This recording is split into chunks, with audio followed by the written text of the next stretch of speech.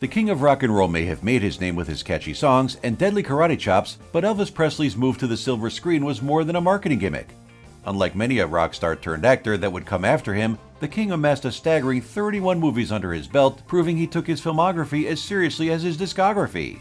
But not all of those could be hits. Thankfully, the Mississippi-born legend has enough Hollywood success to compile the top 10 Elvis Presley movies of all time.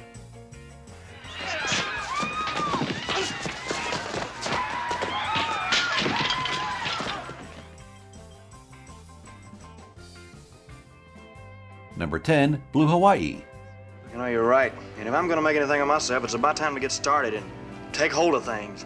Why you're in the mood to take hold? The first of 3 Presley movies to be shot on the archipelago, and you know what? It didn't disappoint. There is something about Elvis and a sunny beach that make the visuals truly captivating. The Writers Guild for America had nominated it for Best American Musical, while audiences' love for it saw it become one of the top-grossing movies of 1961. Even cynical critics were impressed by Presley's musical numbers, so it was no wonder that the soundtrack album was nominated for a Grammy. Not bad for a gentle film about a young Army vet who rebuffs his parents' wishes to work in the family business so that he can instead join his girlfriend as a Hawaiian tour guide. Perhaps one of Elvis's more chilled-out movies, but nonetheless, one that is fondly remembered. Could never put out the embers. Darling, I love you so. Number 9, Love Me Tender. I ran into old Jethro down the road. He said Vance came to his place a little after daylight. Kincaid's men were watching our place, so he sent Jethro in to fetch the money. Presley's first movie was renamed to share the title of his song, such a hit in fact that it was the first single to ever sell 1 million copies. Depicting Confederate soldiers stuck with Union loot at the end of the Civil War, it was the dramatic vehicle that Presley needed to hit the ground running. The story of fraternal relations turned sour under pressure of money, betrayal, and imprisonment saw to it that the King's acting debut would not be forgotten anytime soon. Initially, Elvis was reluctant to sing in any films so that he could be taken seriously as an actor, but when his casting meant Fox was inundated with calls from fans, they realized that giving him a larger role and song numbers was going to make this a hit. Even though Elvis would later regret conceding so soon to musical typecasting, the audition of his voice to moving image is what got him more exposure and job offers. Love me tender, love me true, all my dreams. Number 8, Girl Happy. Okay, relax, fellas. This won't happen again. Yeah? Yeah, because we're going to stop anything before it starts. We're going on 24-hour-a-day guard duty. Elvis's 18th movie remains popular amongst fans for the lighthearted, farcical story of Rusty Wells, a nightclub singer hired by the venue owner to keep watch on his daughter's first spring break getaway, a deal he happily accepts so that he can enjoy his own sunny vacation. The mix of sun, sea, and songs lends itself to the narrative's gentle romance, while the necessity to keep his mission secret means Elvis experiences some delightfully silly escapades. Add to it some memorable tunes and a happy ending, and you have a solid feel-good Elvis flick. Though many Presley movies would see the stud strutting solo across the sandy shores, this film demonstrated his ability to play off his co-stars and develop on-screen chemistry. In your thoughts, enjoy all outdoor and indoor sports through. Number 7, Wild in the Country. I thought you were supposed to help me, ma'am. Not rile me up like a muddy creek. Take my life and twist it into something you want. Not me, ma'am, not me. From school break to school studies, Wild in the Country was a more pensive, slow-burning musical which proved Presley could do more than dance and sing. Based on the novel The Lost Country and adapted by playwright Clifford Odets, the story follows a troublemaker set on a corrective path after a near-fatal barroom brawl.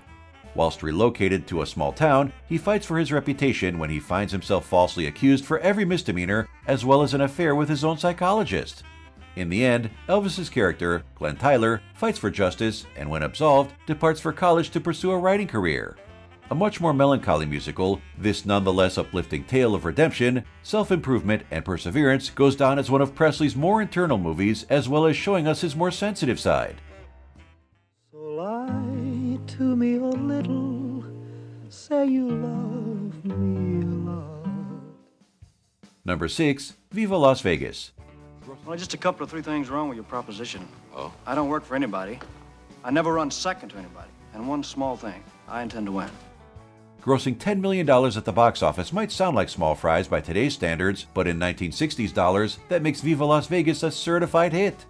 This time, Elvis plays a car racer bussing tables in a Las Vegas hotel to save up for his new engine, In the meantime, he finds himself falling for Rusty, the waitress who had inadvertently caused him to lose his savings in the hotel pool. Despite their frosty introduction, the two go on to have a heartwarming tale of romance that sees a climactic Grand Prix, securing this film as one of Presley's most exhilarating cinematic finishes. It also showed that no matter what setting you put him in, or what job his character had, Presley could play it believably and, as far as the accounting books are concerned, successfully. Even bluer than Texas skies above. Her heart's as big as Texas, and wherever I may go. Number 5. Loving You.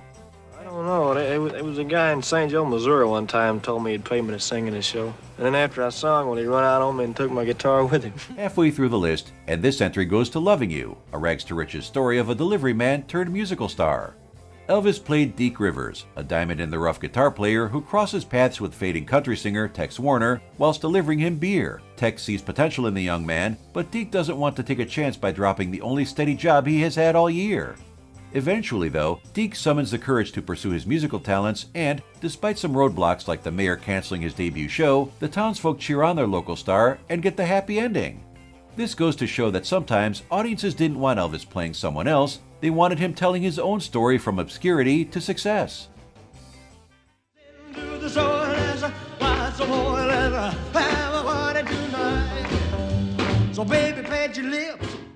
Number 4. Flaming Star. I can't let you go out that door. Now look, we already had one fight. The first one we ever had in our lives. I won't lose this one. From small town to Wild West, Flaming Star had critics agreeing that Elvis's portrayal as Pacer Burton was his finest performance yet. The story was a raw tale of peace and war as a mixed-blood pacer tries to broker peace between two fighting cultures, his father's Texan ranchers and his mother's Kiowa tribe. Elvis fought to have fewer songs this time around. It was important that the movie, and himself, be taken seriously in a strict drama. And seriously it was taken. The film's progressive, yet contentious narrative saw it banned in colonial countries like Kenya and South Africa for fear of reigniting racial tensions, but years later, the movie has come to be seen as one of Hollywood's earliest steps into confronting racial injustice.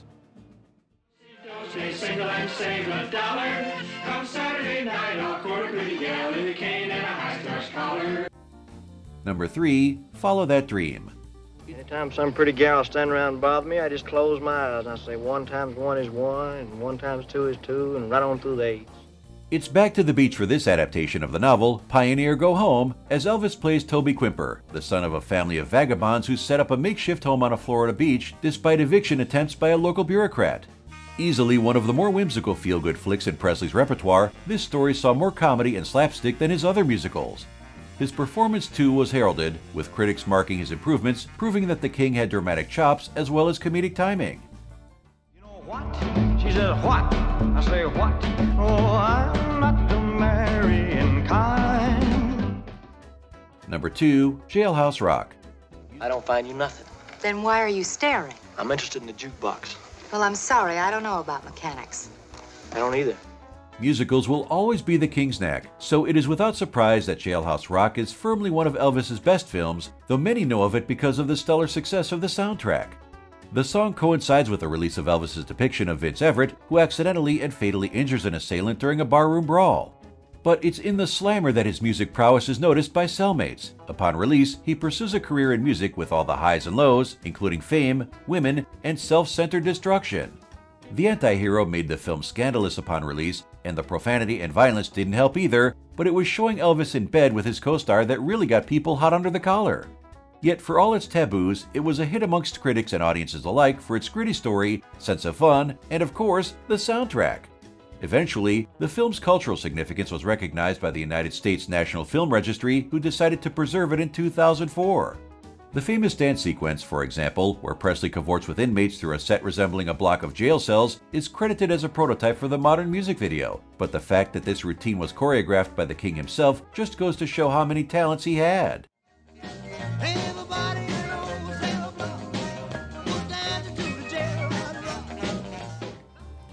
Our number 1 pick is King Creole. That old Miss Pearson, she's the one that flunked me. And she'd have done it again this year, but I showed her. I showed the old man, too.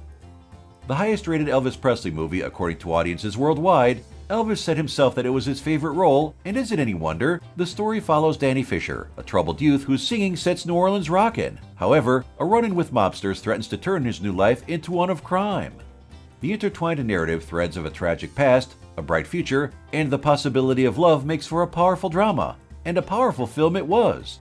A box office winner, a critical smash, and loved by audiences even all these years later, and why not? It was a winning formula thanks to its gripping story, entrancing performances, and, you guessed it, the Elvis Presley soundtrack.